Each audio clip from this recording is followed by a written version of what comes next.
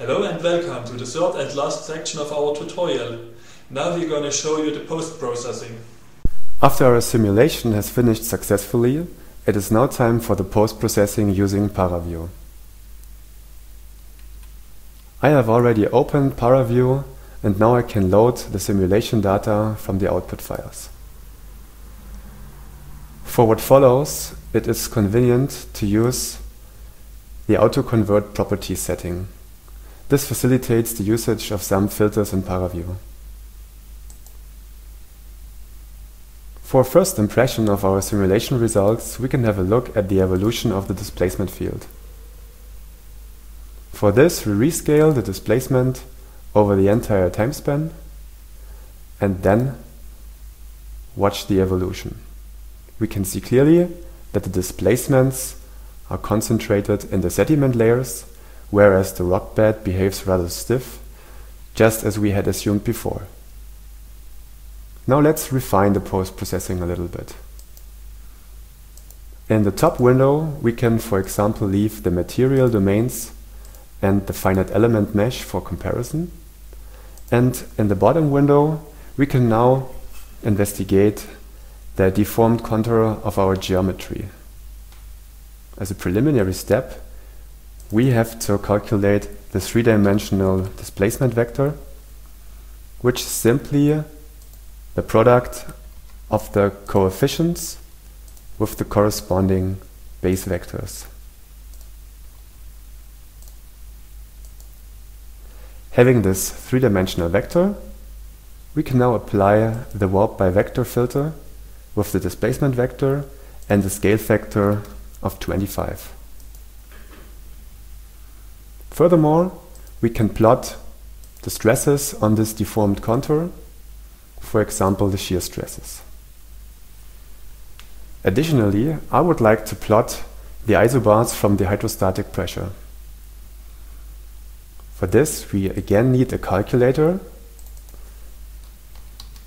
in order to get the hydrostatic pressure, which we can calculate from the trace of the stress tensor.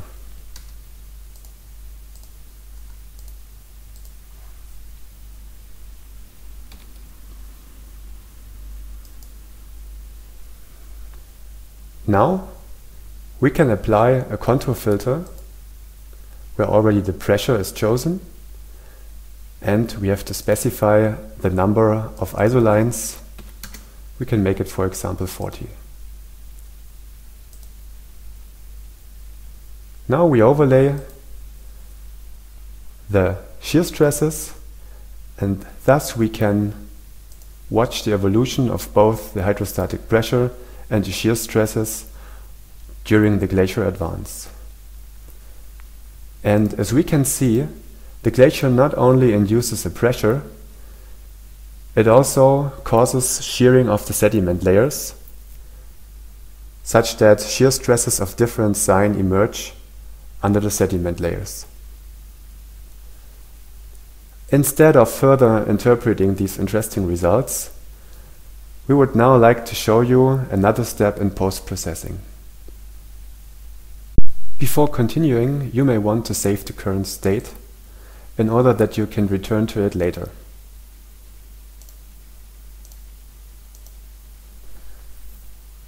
Quite often, you might be interested in the evolution of certain quantities at some location, which is not necessarily a node.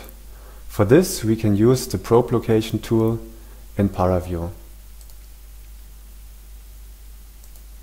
In our example, we can choose a point which is exactly at the interface between the sediment layer 3 and the rock bed. When we apply the probe location, automatically the spreadsheet view pops up and there we can choose this point again and now plot the selection over time.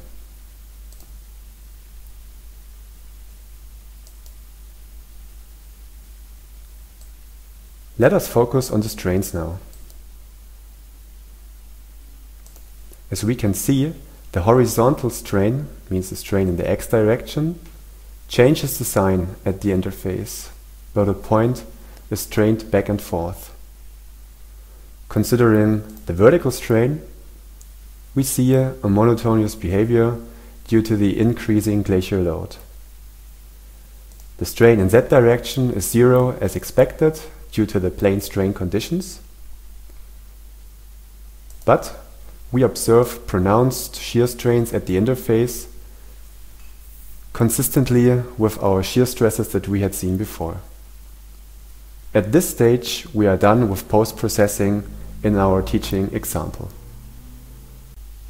To recap briefly, you have seen the complete workflow from the input data, geometry and material, via meshing, the conversion to VTU format, including the boundary conditions, and the collection into a project file. We ran OpenGeoSys and had a look at the results with ParaView. Finally, we would like to thank Professor Nagel and our colleagues from the Institute for Geotechnics, our project partners from the Helmholtz Center for Environmental Research, the DFG for funding, and we thank you for watching.